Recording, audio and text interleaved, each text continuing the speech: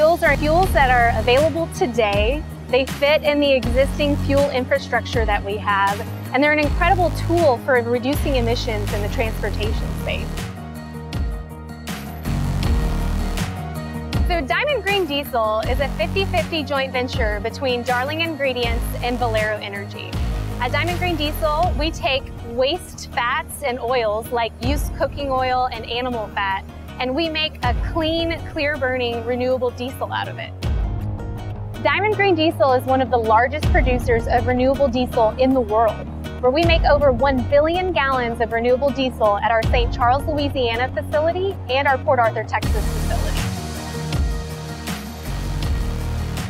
The aviation industry is looking for ways to reduce emissions outside of electrification. So their solution is sustainable aviation fuel.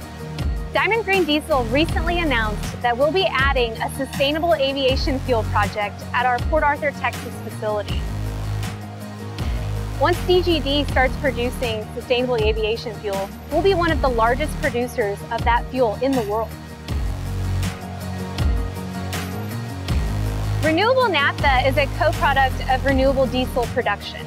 We make about 3,500 barrels per day of renewable naphtha between our two facilities. Renewable naphtha can be blended with gasoline to create an even lower carbon fuel to utilize in the light-duty transportation space.